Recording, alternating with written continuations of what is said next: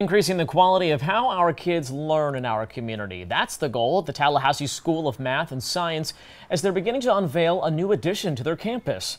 The building will include bigger classrooms, a STEM lab, and a media center where schools' academic teams like robotics and science Olympiad can prepare to compete in competitions. So this is something more we're adding to increase the quality exposure to their educational experience. In all, the addition will grant more flexibility for everyone on campus. The building should be done by July 1st.